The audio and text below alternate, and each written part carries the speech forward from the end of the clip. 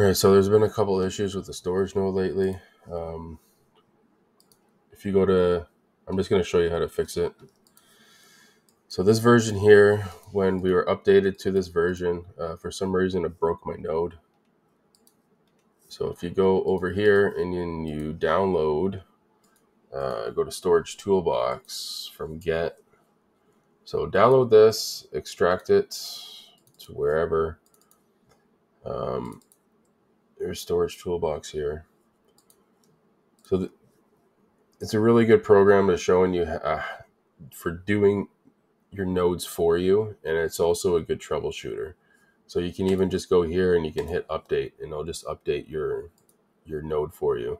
So when they went to this version, for some reason, it update, but it wouldn't update the external address. So if you click on troubleshoot and you hit start, so this is node 4.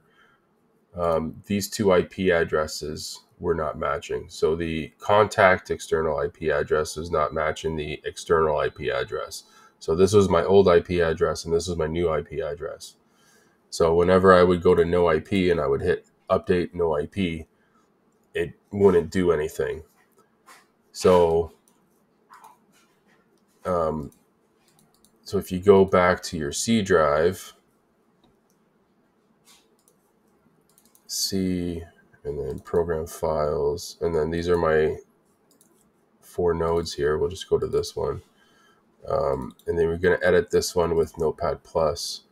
So this address is the one that you're going to, so this is going to be your old address, and then you're going to edit that and then put in your new address. So you can go to either Google and type what is my IP address, or you can go to the no IP application, and then you can get your IP address from there. It doesn't really matter. So just type that there, and then you're going to hit save. The issue is when you hit save, there's going to be a pop-up that'll come up that'll tell you to use administration mode because it's in write protect. Just whatever, just save it. And then after about 10 minutes or so, your node's going to connect to the network, and then it's going to go online. Right now it's running pretty good. Haven't had any issues with it, but you can see where it's where it went down. It went down for quite a while. It was about 8 hours before I was able to figure out how to get it going again. This one's still brand new. It's probably been running for like maybe 2 or 3 weeks now. So that's everything.